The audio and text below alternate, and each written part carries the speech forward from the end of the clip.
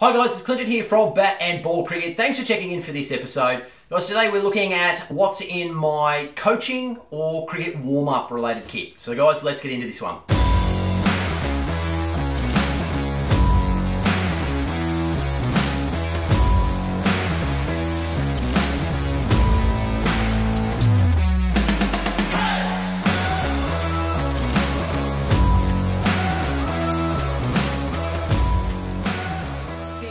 So the first thing to have a look at is the actual bag itself. So I've been using this Greg Chappell Cricket Centre duffel bag. I've got a good number of pockets and can help keep everything organised, relatively inexpensive. Now what triggered me to put this kit together was I had been keeping a number of this stuff in my main kit, and it eventually started to get a little bit too heavy as the quality of the bags that I was using increased and got a little bit heavier. So I decided to move it out to a separate kit. Easy to organise, easy to carry, and having the items separate just makes it functionally a bit easier. So guys, basically I've got everything set out here on the table in four kind of distinct zones. First one here is pre-training session warm-up, net exclusive, shared items, and field items only. So guys, let's start at the end with which are the non-cricket related ones. So I've got a rugby union ball and two really highly bouncy balls.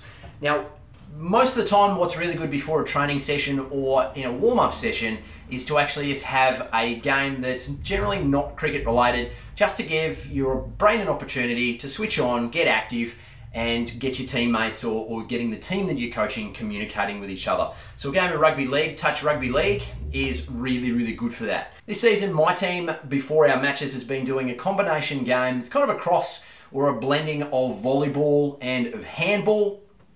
And so that just becomes a whole piece of element or competition in itself as to who is leading in the tally. So we're going to go to the other end of the table, guys, and have a look at the items that are exclusive to the field related pieces. So the first one here is a target stump. So this is just a grey Nicolls target stump that I've gone and customised and done, jazzed up for my club colours.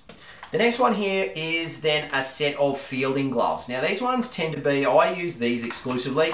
These aren't a shared item, but they're a glove that actually has some padding on the inside of those hot spots. When you're doing a lot of catching in a training perspective, these just go and take some of that heat off those hot spots. The last one here, guys, then is a catching bat. So it's a bat that's around about 20 centimeters short of what a usual bat can be. Now, cricket bats are designed to be used with two hands.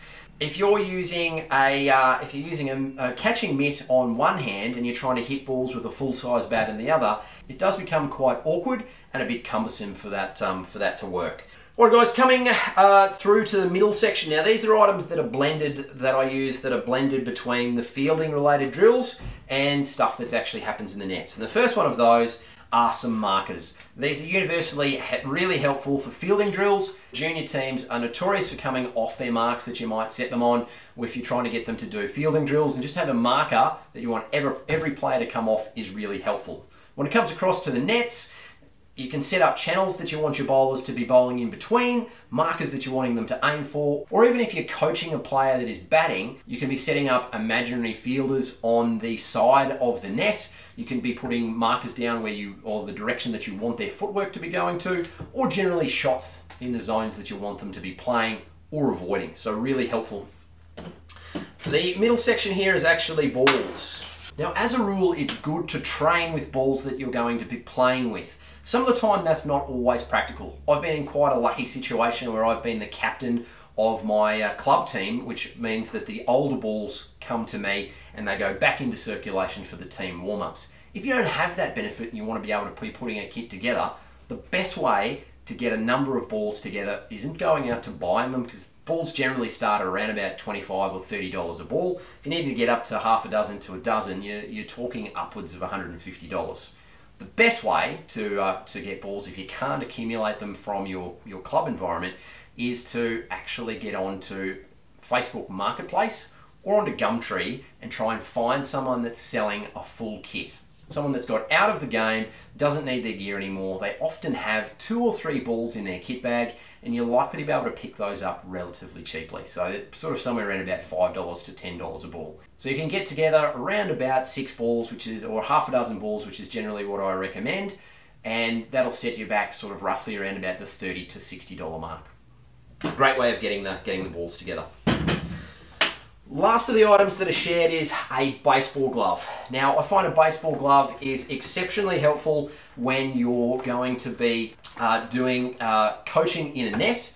I like using the baseball glove, not so much because of the need to be catching balls, but from a protection perspective. If you're a right-handed thrower with a sidearm or just doing throwdowns, then that hand can be taken out with the sidearm.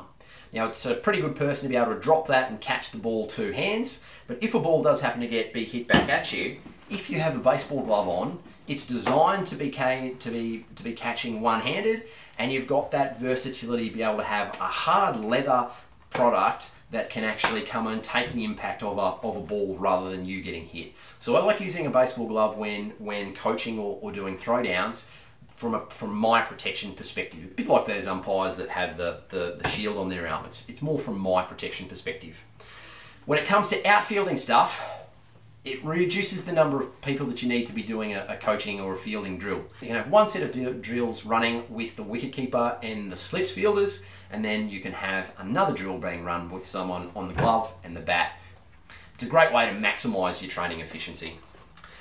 Baseball gloves aren't all that common in Australia, so if you're in Australia and needing to get one, you can find them again on places like Facebook Marketplace or on Gumtree.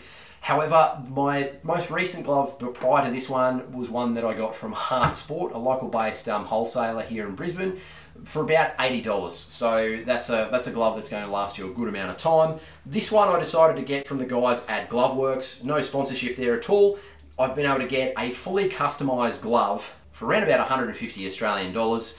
I was lucky and got a discount code, so it worked out to be about $120, but you can do a customisation to your club colours, your name, your club, whatever you'd like to do. The last piece here, guys, are the assisted throwers, or a sidearm. Now, I've got 2 in here. The pink one stays mostly with my main training kit, along with the baseball glove. It doesn't spend time in this actual warm-up kit, which is why I've got the white one. Now, I believe these are both sidearm pros, and the white one was just the original version and found not quite to be stiff enough, couldn't get the ball up to a high enough pace for those higher levels, and so that's when Sidearm went and produced the pink version, which is then the higher quality or the higher speed version. Both the Pro. I leave the white one in the warm-up kit just in case guys, as they're wanting to, when they're waiting to bat, if they want to go to the nets quickly and do some warm-ups, you've got the thrower there to be able to get in and to be able to do that. So guys, that pretty much rounds out everything that's in my cricket coaching or warm-up related kit. You don't have to go and spend a whole stack load of money on putting together a kit. You can do it piece by piece as time progresses, and that's exactly what I've done. I've gone and accumulated the kit over the last kind of 7 or 8 years. As always, guys, if you have any questions or any comments or anything that you have seen through this video today, please don't hesitate in dropping those down into the comments section. If you haven't already done so, hit that subscribe button and the notification bell, because I am a bit sporadic at releasing videos, so it's good for you to get that notification when I do release a video. Righto guys, this is Clinton from Bat and Ball Cricket. We'll catch you in the next instalment. Bye for now.